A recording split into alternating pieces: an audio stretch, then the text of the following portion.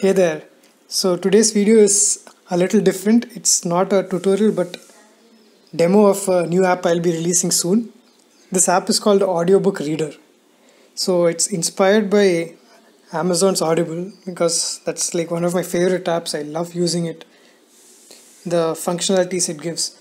But it doesn't play the free audiobooks you get online. It only plays the ones you can buy at the store. So there are quite a few audiobooks available legally online which you would like to play on your MP3 player, but it's really difficult since a lot of them don't play long files or don't remember where you left. So I made this app. I'll show you how it works. So starting off, I was listening to this book a while back and it remembers I left off at the 11th minute. So that's convenient. Have our just share I'll just play of the this. good things so plentiful for those who have the gold with I'll which stop to it for buy now. them.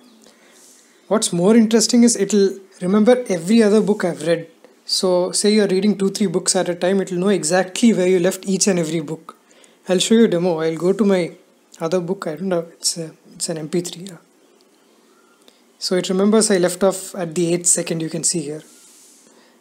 I'll play that. Now I'll stop it and go back to my regular book.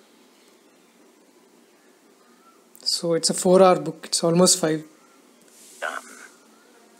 At last I realized this they will So never now it do. remembers where I left. I can Therefore, forward. cannot we have our just share 30 that seconds. do surge through my mind with Say you missed out something, you can always rewind. such an instrument cannot which to buy them own lands.